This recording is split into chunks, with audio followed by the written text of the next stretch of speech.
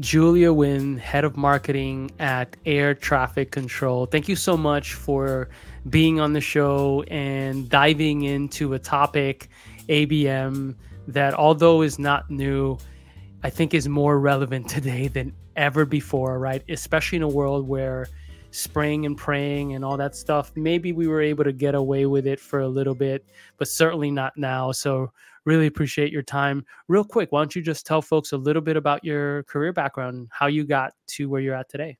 Sure. Thank you so much for having me.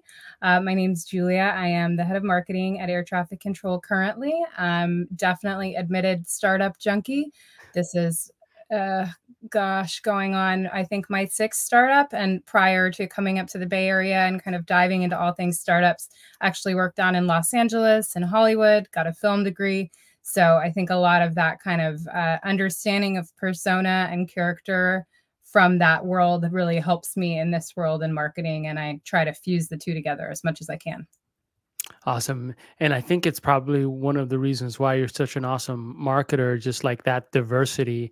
You know, you've seen a lot of folks who I think maybe have historically entered technology and they were maybe more of a, straight out of like college, got straight into tech and it was very tech oriented. And not to say that all of those folks were creatively not as deep, but I think like when you see folks that have different types of backgrounds are able to pull from those, especially your background, like that pull from that creative energy. And so yeah, just that's also a shout out to your work as a marketer at Air Traffic Control.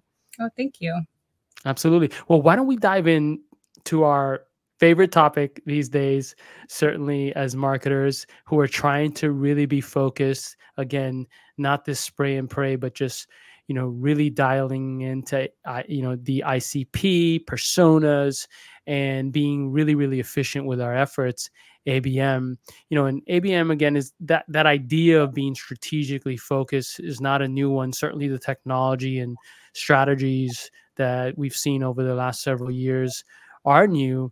What tips would you give marketers out there around effectively deploying that ABM campaign and maybe overarching strategy? Yeah. Well, I mean, I think first things first, like if we're not thinking of all marketing as ABM right now, what are we even really doing as marketers? And we've never had more tools at our disposal to kind of make these really personalized journeys for ICP. We've never had as many tools as possible to kind of work with sales and analyze, journeys and experiences and then apply that to our work as marketers. But I also think there is a inflating of like all of the technology that is happening. And you don't necessarily need to have a $75,000 MarTech stack to enable ABM. I think like ultimately what it started as and where it is now is at the same point, which is listening to your customers, understanding what your real ICP looks like, not just people that come in and might be a customer, but your most successful champions, what makes them tick, where they live, where they breathe, what they, read on the internet and all of those different things, I think is really, really important. So the better that we can know our customers and then apply that to new audiences, the more we can speak to personalized experiences. Question.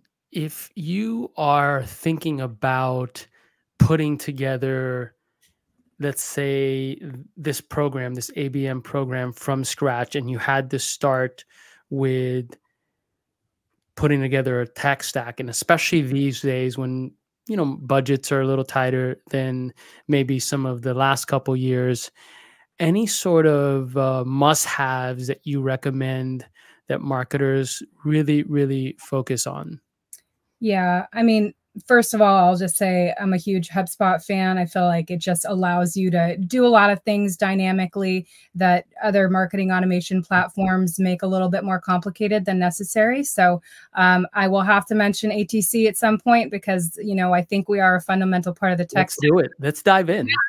Absolutely. Let's dive in. Before I get into all of that, I'll tell you why I have to mention ATC. And then I'll also tell you that there's a lot of other things that kind of point into the evaluation process with tools like RB2B is really inexpensive and something that can give you insights into who is looking into you. Obviously, doing customer interviews first, knowing the customer is always step one. But I think where ATC comes in is in doing an ABM campaign, what is one of the most fundamental things that you know you're going to need? You're going to need content that speaks to that persona. You're going to have omni-channel content. It won't just be written things. We're not just talking about blogs. We're talking about webinars, podcasts, enablement materials. And how do you know what should go to the right person, or if you even created it yet? That's where ATC is really the first piece of the puzzle, is in saying, my audience looks like this. This is how much content I actually have that's relevant to them. And then taking all that information and applying it to a content journey inside of HubSpot. But that being said, we don't do everything. We're not a high, signal. I wouldn't call us like a signal provider. We don't do like intent data. Where we plug in is really on the content relevant side. And I think it's a much more affordable way to kind of make use of your existing resources. So, I don't want to talk too much about us, but I think it's definitely worth taking a look if you're a HubSpot customer, if you are robustly producing content for your ICP, or if you want to, then I think that we definitely deserve a second look. Question about ICP and the parameters. So what would you say if I had to put together that ICP profile, what are some must-haves in terms of data points, right?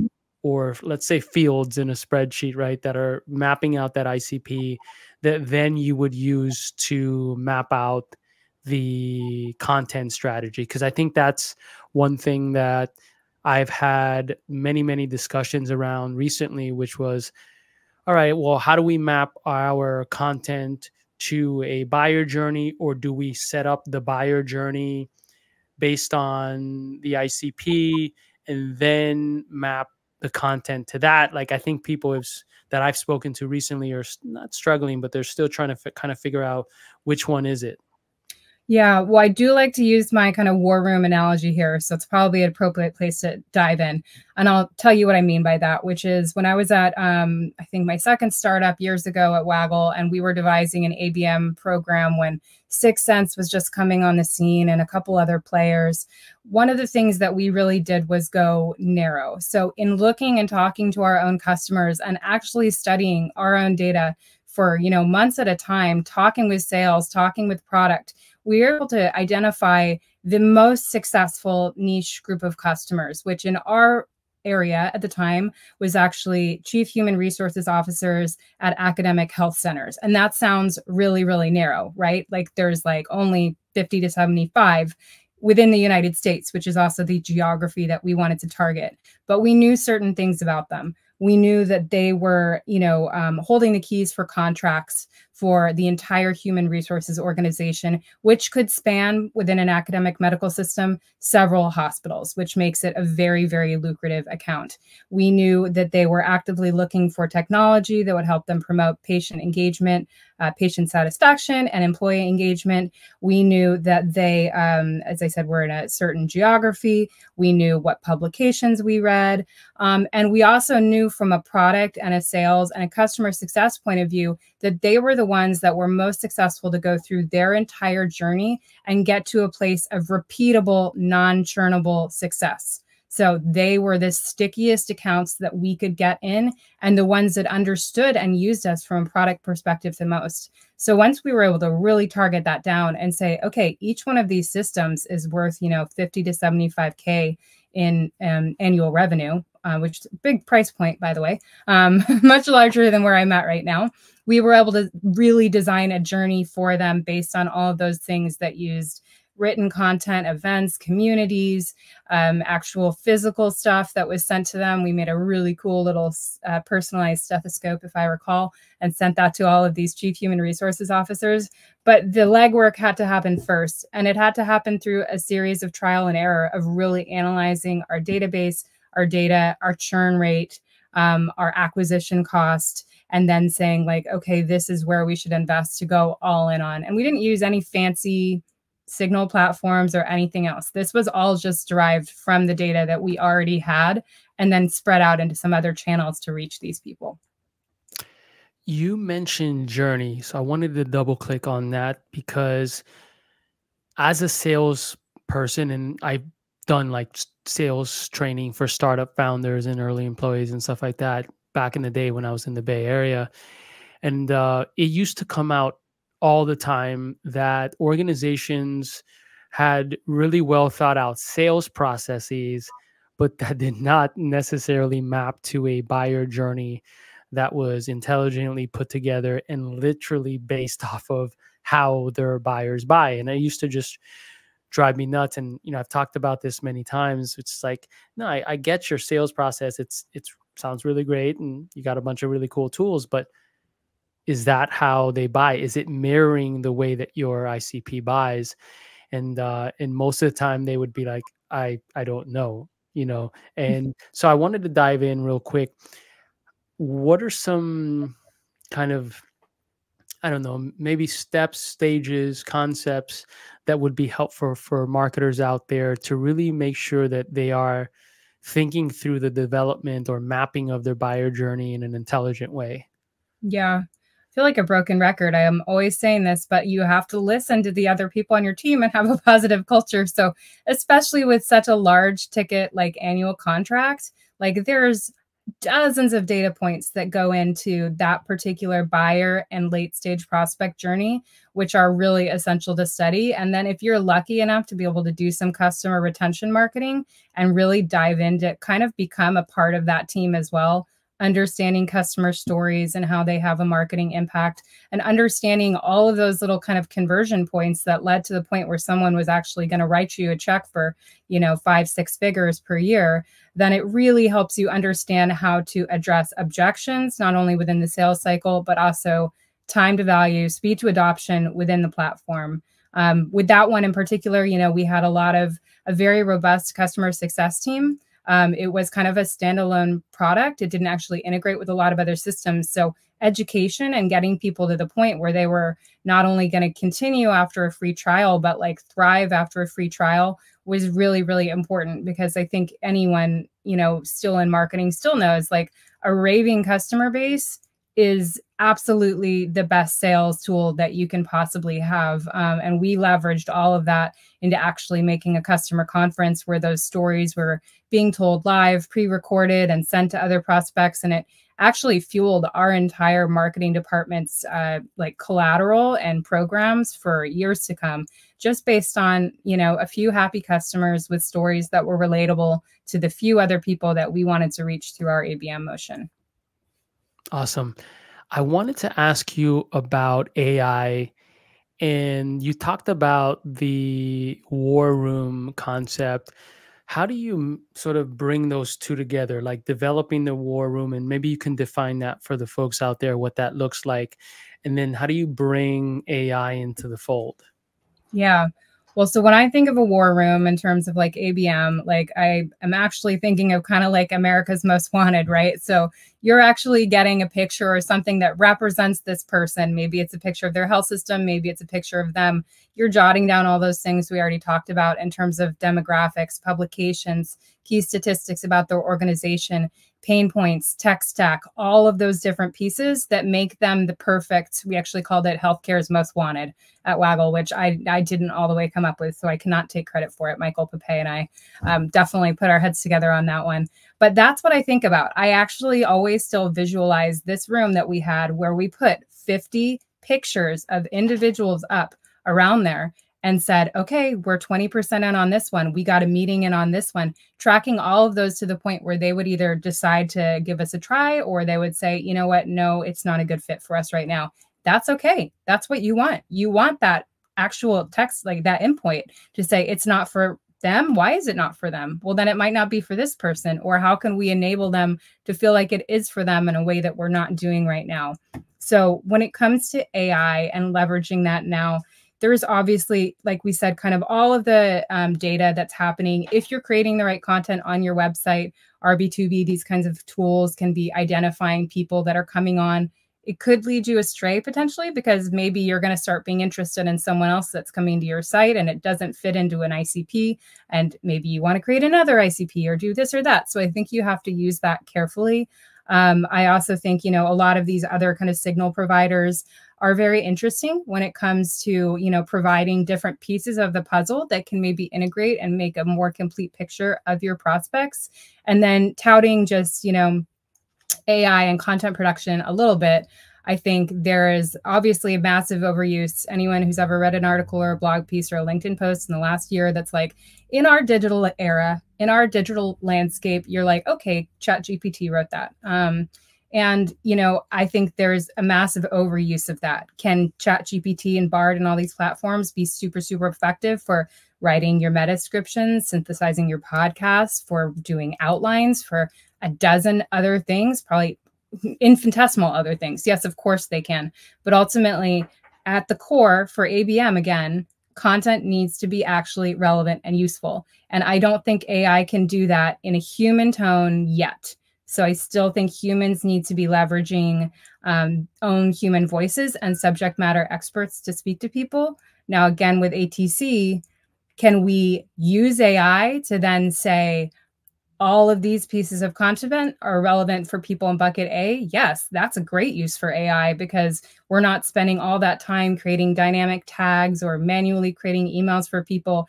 AI is just putting the right content in front of the right people after a human has produced it. So it's all about balancing between those various pieces, in my opinion. That's the second time in the last couple of days that I've heard someone speak to AI in that way. And that really resonates, in that it's not, at least for the time being, it's not really replacing the human touch, right? Actually, it's Rand Fishkin. We had him on the show yesterday, and I was asking him about the impact of AI on SEO. And he basically had the same sort of thoughts that you did, right? It is that the tone and humanness of the content that we are writing is still needed, right? And again, no one ever says, oh, you know what? I want to read a generic blog post, right? That just sounds abstract and et cetera, right? And I think that organizations are picking it up. No one that we've seen, well, I suppose I can't really say that in totality. I would just say that maybe I haven't seen, with my own experience using AI, it to be superhuman. And it's really funny, because anytime I've tested it out and I've sent it to Justin, my co-founder, who well, he right away, he's like, oh, this is AI. I'm like, yep, it is. He just knows, right? And I think we all experience that. So that very much resonates. Question about the alignment piece, because as we were kind of discussing when we were prepping for the conversation today, you could do all the right things, right? You can put together the right technology stack. You can put together really great copy and landing pages and all these other things that we do in ABM, right? Merchandise, right? Etc. But if sales is not aligned, if they're not bought in, if they don't understand the value that we bring, if they don't understand the way that they're supposed to work with us and vice versa, right? Then you're not really going to maximize your ABM campaigns and overall strategy. And it could not work, right? Because of the alignment piece. How do you properly align with sales?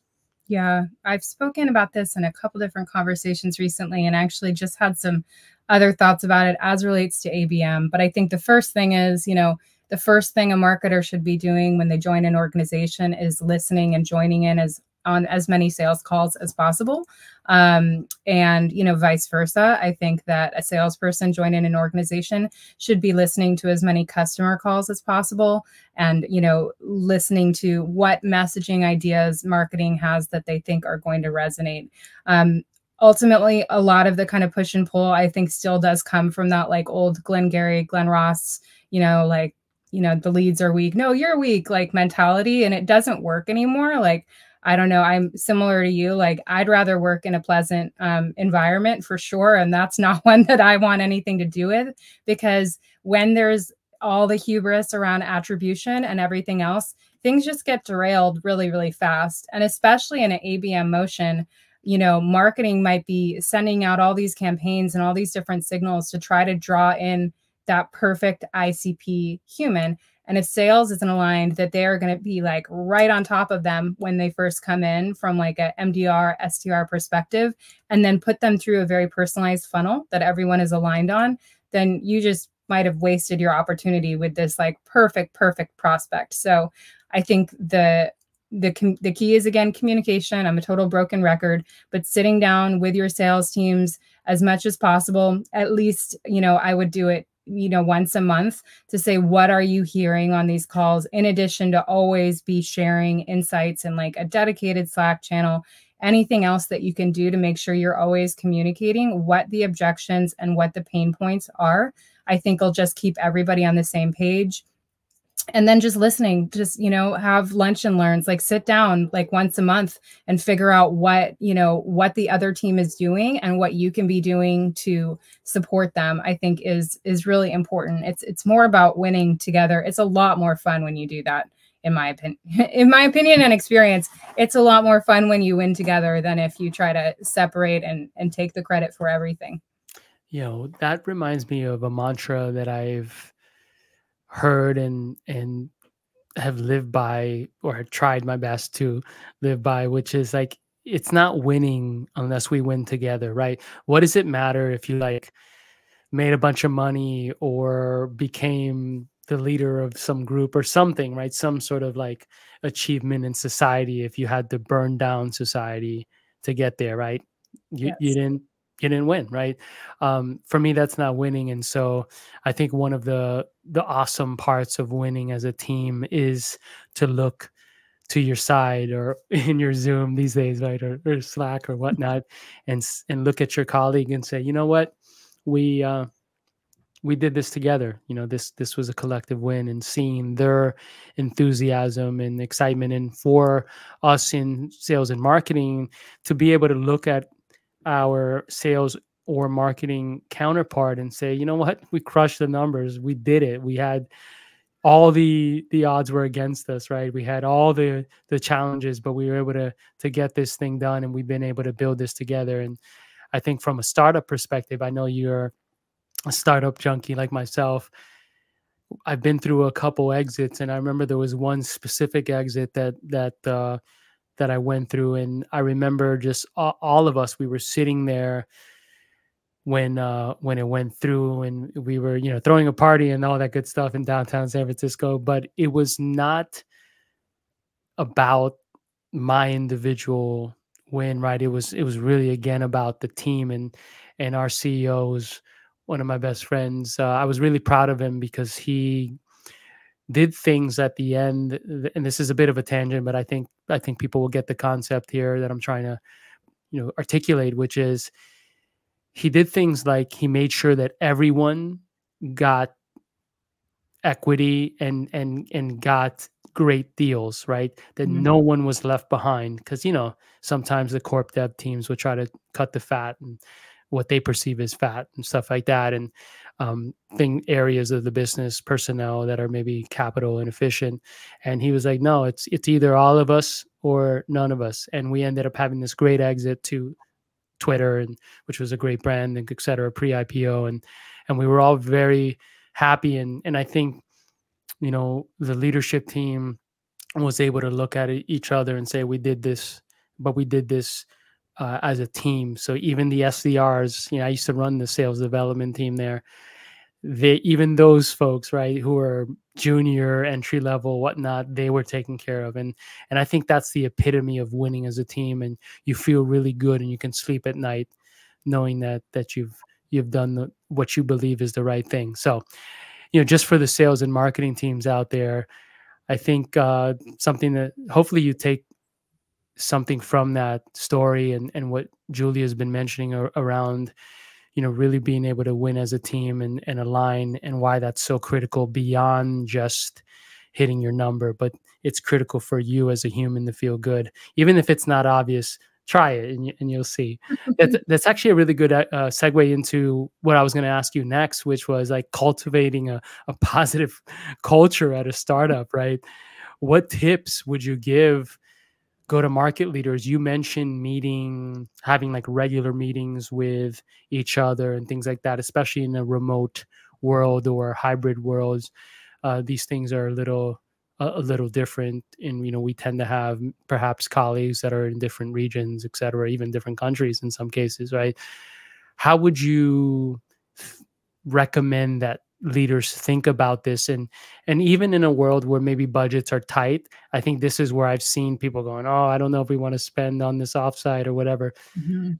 My personal opinion is that it is an absolute need, right? You can't spend on tech and strategies and ads and blah blah blah if you're not spending on the humans, right? That just doesn't make sense to me.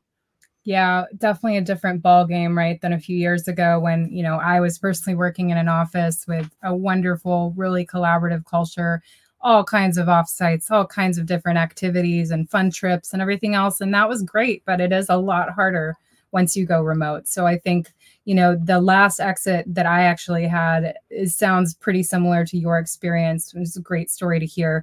Whereas I think like the team felt connected and collaborated with each other through, I think we did one offsite during the year and a bit that I was there. And then in addition, we did kind of regular, non-work activities with each other. And they're not compulsory, but it's like, it is culture building, right? But like, ultimately, none of that, again, really matters unless you're listening to each other at a more human level. So I think the easiest way to foster a really positive culture is to just do just that. Just listen and be a kind human being and have, an experimental mindset, a growth mindset where, you're willing to say, okay, we can try this project. Let's do that. But let's have some real parameters set up around if it's successful or not. That way we can say, hey, try this. You should try this marketing, like this fun campaign. But guess what? If it doesn't go well, it's not just going to be a running sieve that's going to make sales, feel, like marketing is doing its job and make finance not happy for spending that money. It's going to be something where you say, we tried this together. It didn't quite meet the mark. We can kind of cross that off the list and we can do something else. So I think the more that you can go into it with a collaborative growth mindset and really feel like we're here to learn, we're here to grow, and also just being transparent. So like, this is so underrated, but like marketing and, sales and everyone else and leadership at times, like if you're not communicating those goals really clearly from the very beginning about, are we looking to be acquired? Are we looking to be, are we looking to be bootstrapped? Any of these different things, like that all has to be really clearly communicated from like step one. Because if I have a founder that, is really hoping to like, be acquired and I'm still thinking we're going to be like our own brand forever, like I'm going to be building in a completely different direction. So I think that is very important as well. Awesome. And a different direction and a different pace, right? Because Right. I think that's one thing that I've experienced myself. It's like when the mandate is, hey, we're trying to sell this thing quick, everyone knows it, we all understand the odds, and that also points out the importance of transparency, I think, within the leadership team across the entire organization. So awesome. Julia, thank you so much for taking the time to chat today. I really had a great time. If folks wanted to learn more about air traffic control, maybe follow you and your content, what are the best channels or URLs to reach you? Yep. Well, we live on LinkedIn. So you can search for me, Julia Winn, on LinkedIn. Air traffic control also lives on LinkedIn, of course. We also have a podcast called The Altitude Adjustment on YouTube. And our website, where all those things you can link out to, is www.airtrafficcontrol.io. And thank you so much for having me. It was a great conversation. Absolutely. And real quick, maybe you can give just a quick summary again of what air traffic control does and why B2B marketers need it. Well, air traffic control sits in between HubSpot and your content, and it allows you to send out really effortlessly personalized content journeys for anyone in your database. So if you're a HubSpot customer and you've invested in content, then you should definitely give us a look. It's totally free to sign up. Check it out. See if you like it. If not, tell us to go kick dirt. It's all good. Awesome. Well, have a great day. Thank you so much. Thank you.